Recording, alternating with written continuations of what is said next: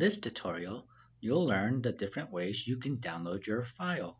To download your document, you can use the shortcut Ctrl-D or Command-D, or click on File and scroll to Download As.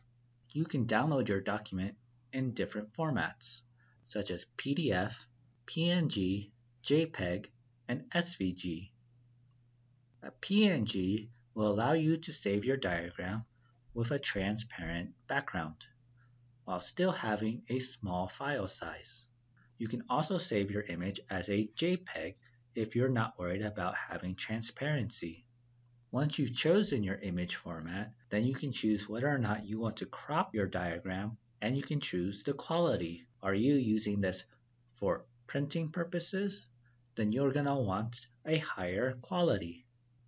If you're choosing to download your file as a PDF, you have an extra option. You can include layers.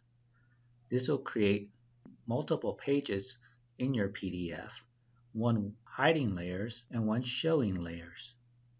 You can also choose the orientation of your paper. Once you're ready to download, just press the download button. This will start to generate your file.